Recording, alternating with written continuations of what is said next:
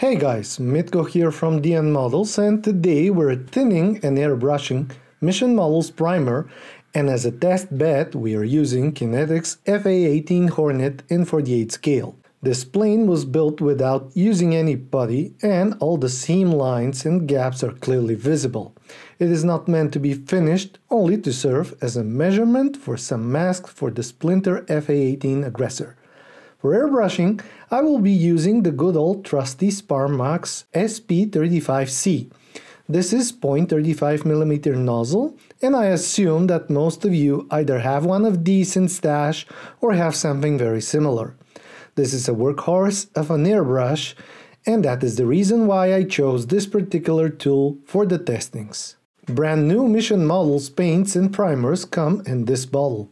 Unscrewing the cap, you will find that they are sealed just like a liquid medicine of some kind. It gives you guarantee that you are starting the shelf life of the piece and eliminates the storage troubles before you start using the paint initially. White primer in this particular case.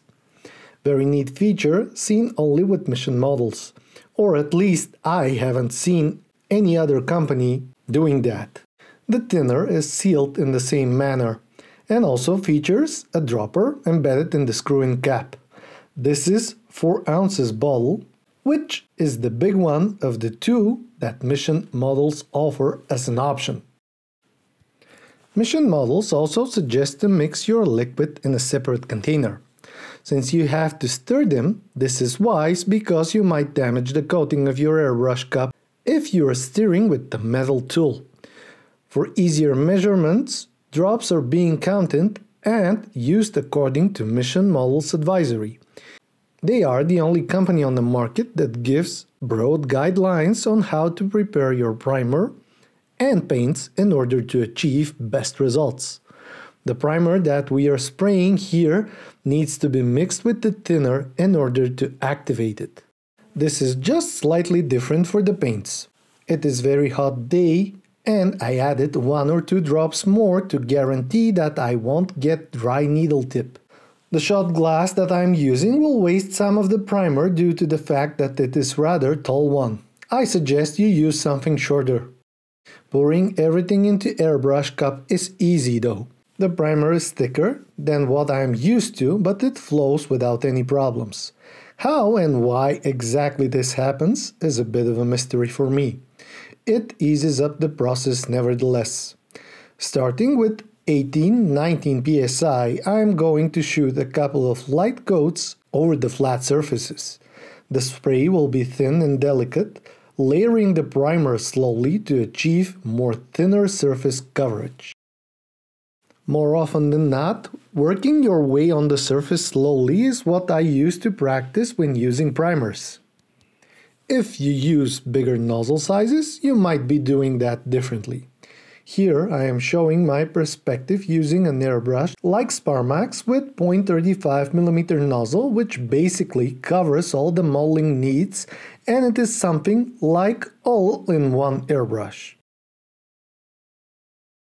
Note the distance that I'm spraying from. Depending on your nozzle size, you can correct that a bit, but not with much. Be sure to do a couple of tryouts before you spray your first model for good. Mission Models are offering slightly new perspective, and you need to understand and comply with it. With everything new, there is a time required for a person to adapt to it. For the bottom left stabilizer, I spray with more trigger action just to test the results. Primer and paints from Mission Models are kind of a self-leveling, and this shouldn't be a problem.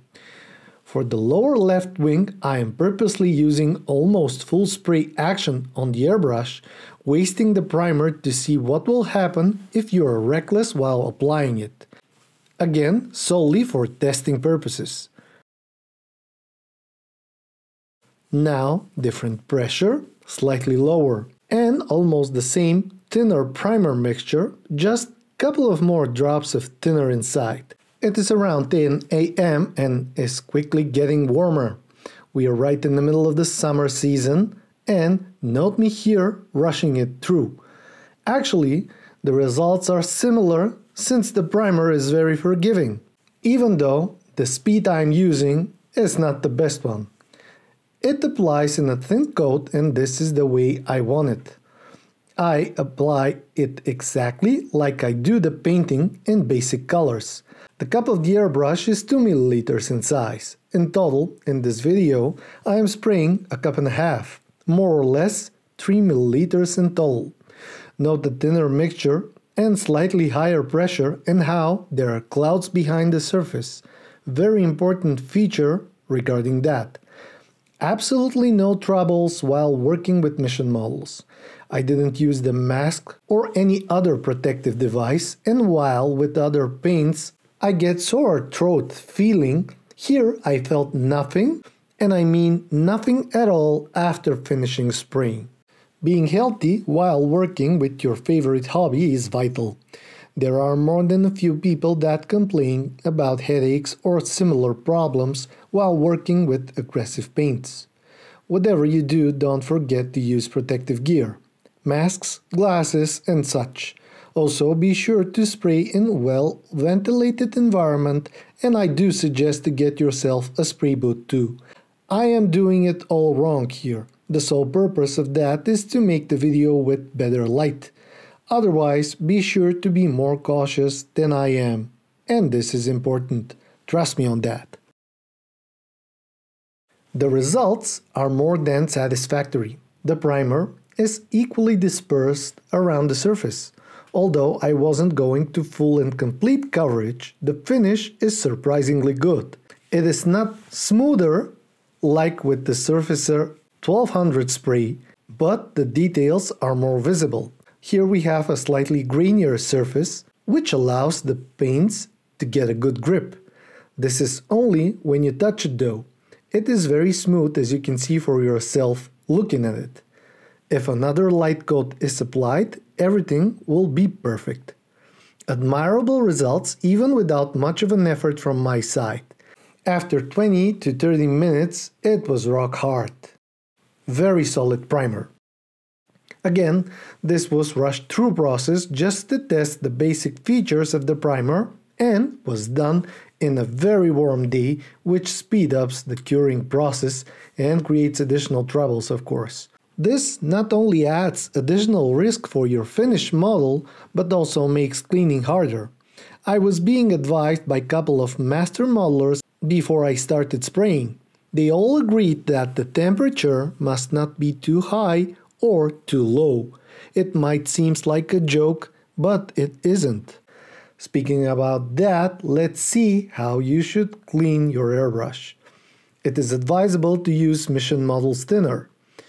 When you use the same medium as a thinner for your paint or primer, and then you use it as a cleaner, it is always with better results than if you use different solutions. In this particular case, the edges that appeared on the cup, its walls, can be cleaned as a breeze. The thinner is not aggressive, but it reacts to the cured primer and probably activates it in order to help you rinse everything with higher pressure. Drying tips was almost not present even on that summer day.